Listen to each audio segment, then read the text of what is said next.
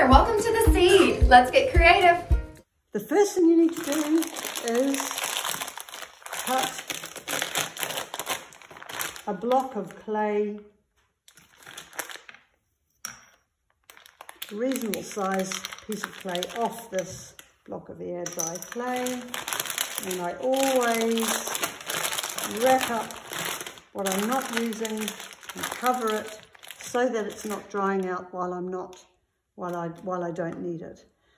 This block of clay now we squeeze. I will squeeze between my both hands and turn it into a round ball of clay. Keep going until it's nice and round and smoothish. Using your fingers, you can smooth over any cracks. Pat it, roll it on the chopping board until you have a nice round smooth ball. Right, that looks pretty good. I place it in one hand, with the thumb of the other hand, push a hole into the middle of this ball, like so. Now you don't want to go right through.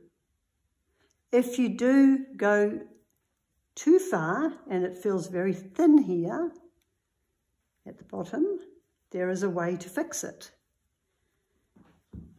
What you can then do is take a little peanut size piece of clay from the block in the packet, turn that into a little round ball, roll between the palms of your hands like that, wet it, or you can use the slurry that we made earlier and pop it into the bottom of your pinch pot and then just press gently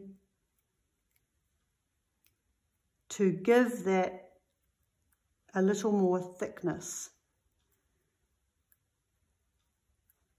And there you have it. So there's about 1 centimetre of clay in the bottom there, and that's exactly what you want. Now, place it back in the palm of one hand, thumb goes back in, fingers on the outside, and now you're gently going to squeeze, rotate, squeeze, rotate, squeeze and rotate. And you start at as low as you can, going right around, and then coming up, slowly coming up. And it's all about feeling the clay. You don't even have to look at what you're doing. You can look away, close your eyes, whatever, and just feel the thickness of the clay between your fingers. What you're trying to achieve is an even thickness all the way around. So if you feel a thicker area, give that a little more squeeze. And if it's thin somewhere, leave it alone.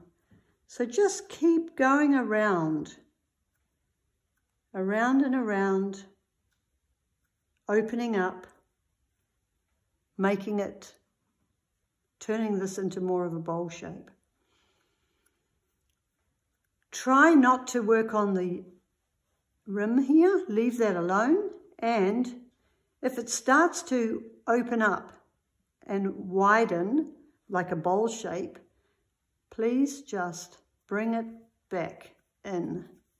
Squeeze that back to a small opening. Put your thumb back in, keep working, around and around you go. And you really need to just take your time on this slow it down and do a good job. Don't rush it.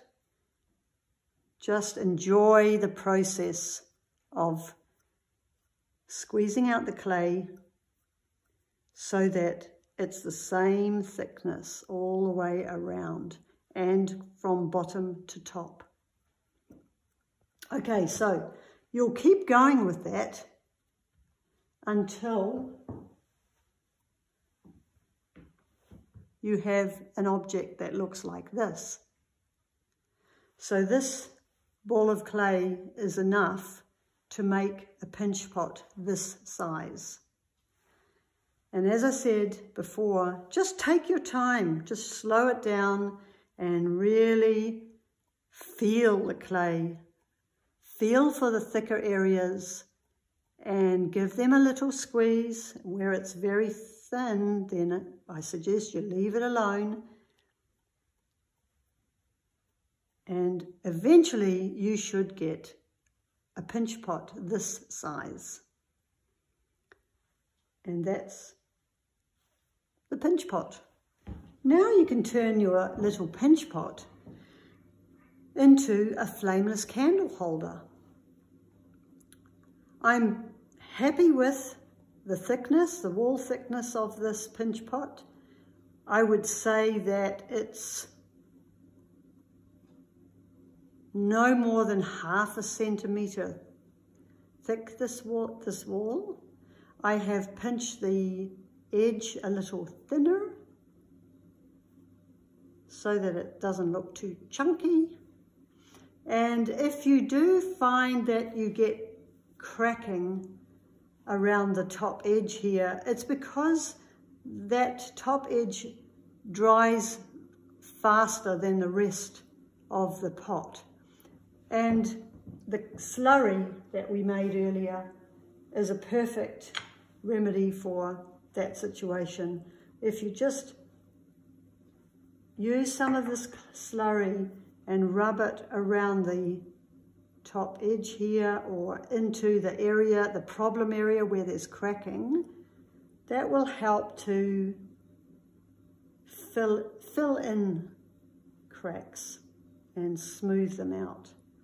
Just use your fingers, run your fingers tips around the edge and smush the slurry into any cracking areas like that. So just smoothing the slurry in.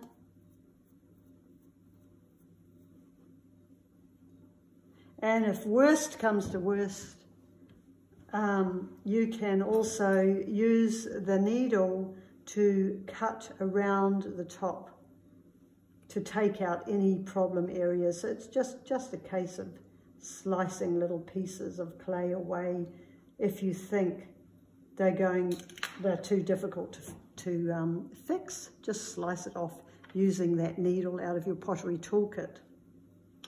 Okay, so now that I have finished making the pinch pot, I'm going to use a plastic straw to make holes around the pot. So with a pair of scissors, what I would do is cut on an angle several little, a couple of centimetres off the straw at a time, like that. Okay,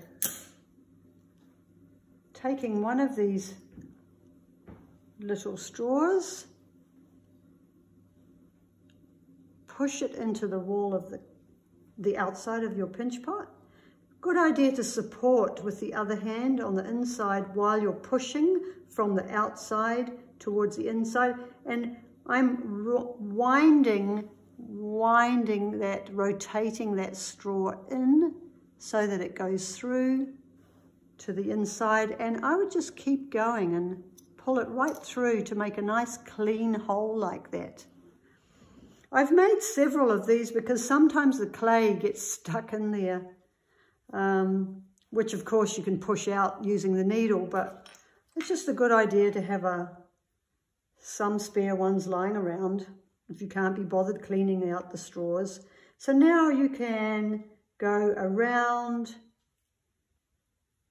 the pinch pot just like that, you see, it fills up.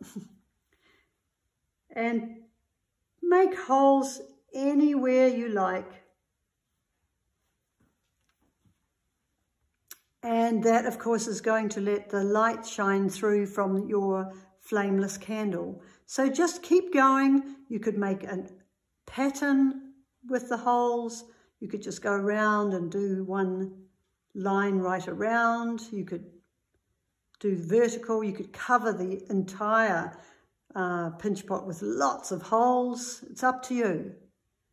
Just have fun. Make lots of little holes so that the light can shine through.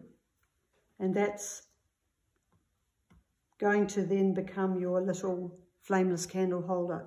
Also, when you have finished putting all the holes in where you would like them, it's not a bad idea to hold the pinch pot and just gently drop it on the wooden tray so that you have a flat bottom and it doesn't roll on your tabletop or wherever you're going to display your candle holder.